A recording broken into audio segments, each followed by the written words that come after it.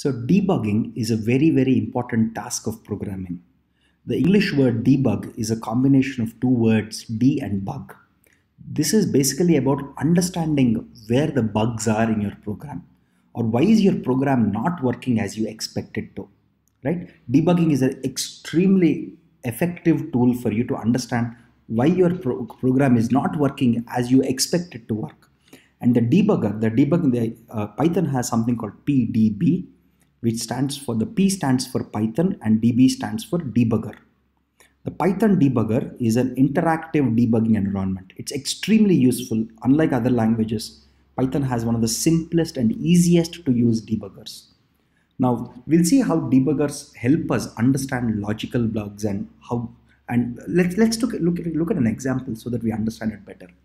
Here I have a simple program where I have a function called sequence, right? What does the sequence do? It takes a number n as input, and for I equals to range n, which means between 0, 1, 2, so on and so forth, n minus 1, it will keep printing the values. That's what this function does. So if I say sequence 5, it prints all the numbers from 0 to 4, right? This is what this function does. But let's understand how the control flow occurs. Since this is function definition, this code doesn't run automatically. The function execution starts here. The control flow starts here. Now, as soon as this function is called, it now goes here, right? With n equals to 5. Here, what happens? Your value of n here, because you've given 5 as the input, your n becomes 5, right?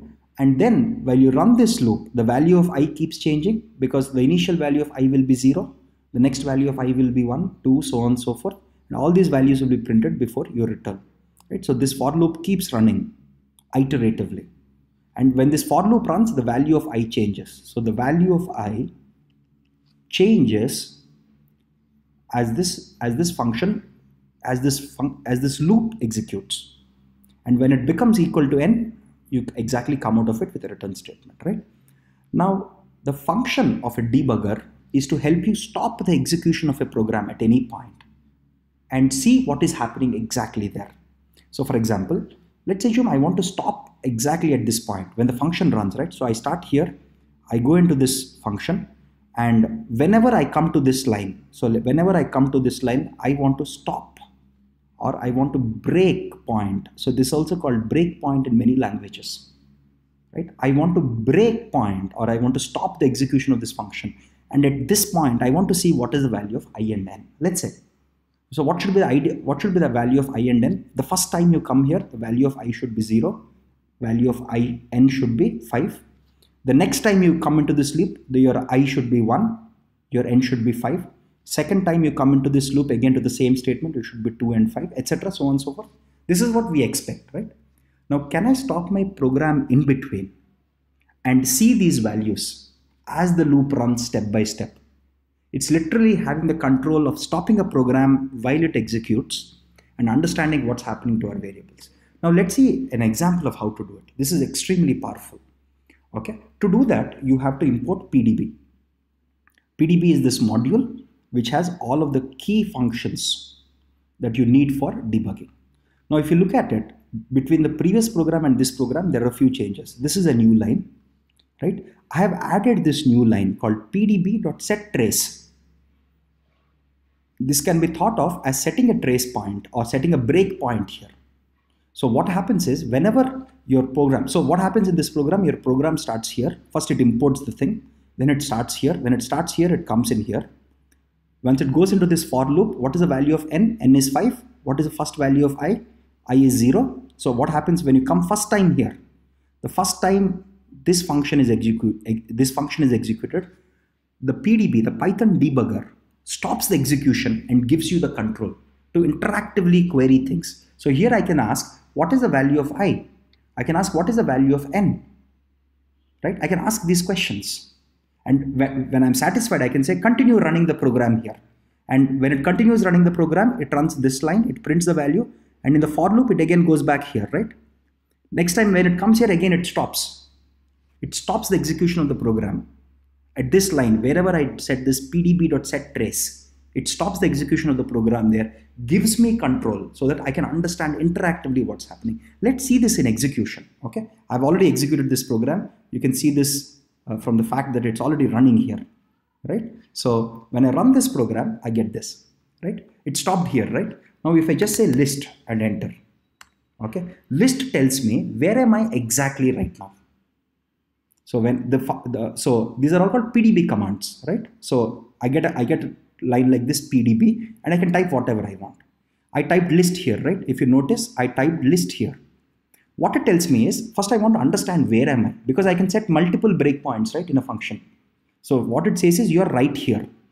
You are exactly at this point in your function execution. This is where you are. Now I want to understand what is the value of, I. So P basically here stands for print. I want to print the value of I. It says the value of I is 0. What is the value of n? It is 5. Right? So the keyword, so here that's what I've listed here, right? Your list basically here tells you where you are in the program. P is the shorthand for print. Now, if I want all the local variables that are there, right? What are all the local variables here? In my function here, at this point where the execution has stopped, my local variables are I and n. If I want to print all the local variables that are available here, what can I do? I can simply say print locals or p locals. When I say p locals and enter, it tells me that the value of I right now is 0 and the value of n is 5. That's what the program should look like, right? Because it's the first time. So what happened? You imported and then you went to sequence of 5. It went in here, right? What is the first value of I? First value of I should be 0, right? Because it's range n. What does range n mean? You have values from 0, 1, 2, 3, 4. So first time it comes to this line, and in my PDB, when I say print locals, it prints I equals to 0 and n equals to 5, which is what we expect, right? Okay, everything looks good. Now if I want to continue running, so I can just use the command C. What C does is it continues the execution. It stopped the execution here, right? It literally stopped the execution here, wherever I set pdb.setTrace. Now, if I say continue, it will continue executing till the time it again comes back to this line. So it continues the execution till the time it comes back to the pdb.setTrace line. Okay, so let's continue. Okay, so now when I say C and enter, okay, so it has continued. Now if I say list again, so that I understand where am I now. Okay, I'm back to this line, and now if I say p locals, what should be the value of I and n now? In the second iteration, your I should be 1 and n should be 5. Let's check if that's true. Let's just check if that's true, right? When I print this, I get I equals to 1 and n equals to 5. Because this is second iteration, right? Because what's happening? Where is this line? This line here. Now I'm at the second iteration. I can stop it anywhere. Oftentimes we set multiple breakpoints like this in a program to understand what exactly is happening at various locations. Especially for mathematical programs, debuggers are heaven sent. They're super useful. Now let's again continue. When I continue, okay, it's continuing again. Now if I say p locals, what happens now? If I say p locals, what happens now?